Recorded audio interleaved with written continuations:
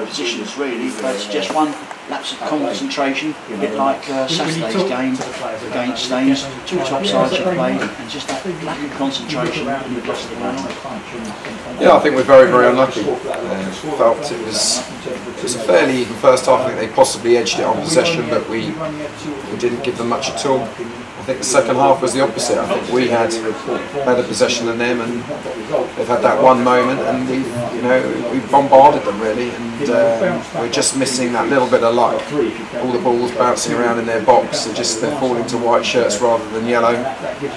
But I've just said to them, I'm really proud of them tonight. I said in really difficult conditions, we were particularly unfortunate tonight. And if we keep working like that, and I think the crowd that we're here will know that, if we keep working like that, we'll be all right. But we've got to go and get some results. Yeah, I mean, you didn't have the luck tonight, really. Daniel Bennett might have snatched a draw for you, right in added on time with his header there. Yeah, I mean, it was like the Alamo, wasn't it? The last sort of 15 minutes, we were throwing men into the box and balls bouncing around everywhere, and it just, as I said, it just wasn't falling to us. And we had a chance halfway through the half where we got Moses through, and he's not quite got round the keeper. And we've had sniffs. We are low on confidence, but I think today, in a strange way, might have given us a little bit more, because as you said, we more than matched them, and we're very disappointed. I think a draw would have been more than a fair result. But we've got these massive 3 games coming up, and we need everyone to get behind us and to push forward. But as I said to them, if we show that work rate and desire as we've shown tonight, we'll be around. You've proved that you can compete with the top sides, top 6 sides like Staines last Saturday. Unfortunately, you lost to them, and you lost on Tuesday. But you've matched them. What have you got to do? Just that extra little bit to get a draw or even a win? We need a little bit of luck. Obviously we have Laidler back, which is a massive plus to the side. You saw what difference it made last time out when we got Doyle back. Aside in our status at the moment, we can't afford to have key, big conference South players missing. So we've got him back, and Haynes are in a difficult run as well. We just need that little bit of luck.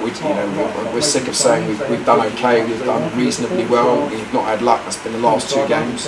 Again, I thought there was a big improvement on Tuesday, and I've just said to them after that game that if we work as hard as we did on Tuesday night in terrible conditions, we'll be all right. But this is a massive game at Hayes, and we know we need that luck. It comes off the back of someone's head or our own goals or anything. We've just got to keep working as hard as we've done, and we'll be all right, because we have strengthened a lot in numbers in the last couple of weeks, and you saw the difference it certainly made out against Ebbsfleet on Tuesday. And all credit to the dressing room, because the ones that come back have come in for almost nothing. So, as I said, we can take the positives from that, but we know we've got to turn this around and start winning football matches.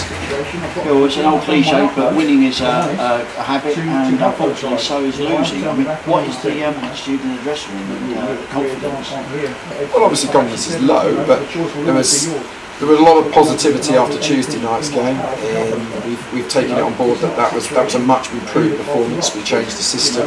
I think we caught out Ebbsfleet, and we deserved a draw. When things aren't going for you, you don't get any luck. You've got to earn your luck, and we've got to work hard, make sure that we're ready for Hayes. We've got a massive 3 games coming up, and as I said, if we put in the attitude and the determination we put in on Tuesday night in particular, and certainly in the first half against Staines, previous Saturday, we'll be alright. Every game is particularly tough, but I do feel that we're starting to turn the corner, and as I said, I'd be quite happy if we go to Hayes and play poorly and lose and win 1-0. It's one of those cliches that we've just got to win a game, and then I think we'll be fine. Thanks, Spencer.